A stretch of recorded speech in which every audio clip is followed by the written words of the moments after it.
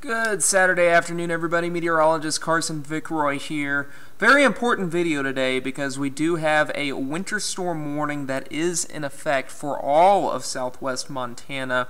The model trends, well, they've been trending a little down from where they were yesterday. I still do expect 4 to 8 inches for the valleys, and then the mountains could range anywhere from 8 to 6 inches, 40-mile-per-hour winds, which is going to cause some serious driving issues on area roadways in the form of blowing snow. Here's the setup. We have this Arctic cold front to the north, which I'll get to in just a second, but that main piece of energy, you see all that precipitation in eastern California and western Nevada, that is all going to coincide with each other, which will be bringing us moderate and even heavy snow at times as we head through the afternoon hours. That being said, we're already starting to see a little bit of a rain-snow mix between Darby and Butte, also down by West Yellowstone as well. And as those temperatures drop, that will transition over to some snow, but I generally do expect that this spotty activity will continue through the overnight hours. This is just before midnight. You can see that cold front still to our north, and with it, it's going to be bringing the snow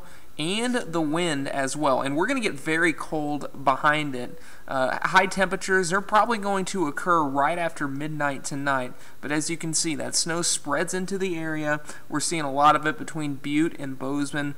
Those winds will be there too, gusting to 40 miles per hour at times, which, again, that's not the strongest winds we've ever seen here in southwest Montana, but that's going to make it difficult with all this snow that's going to be in the area. So I advise you, if you're traveling throughout the day tomorrow, please take it easy. You may even consider delaying your trips until Monday morning. But that snow does linger on, and then it does start to taper off as we head into Monday morning. Now, satellite and radar, you can easily tell where this cold front is. Look at those high line temperatures. Cut Bank sitting at 8, Havre 13 degrees. Well, we're in the 40s and 50s across central and southern Montana.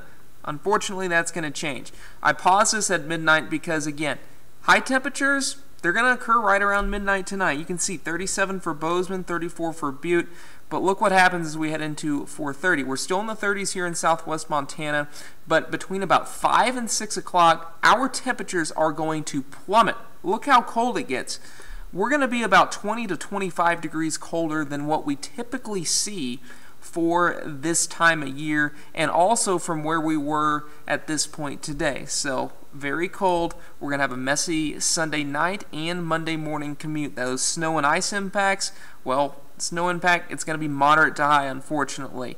We can probably handle it, but again, you got to give yourself extra time because that snow and ice impact, they'll be up there, and then it is going to get very cold tomorrow.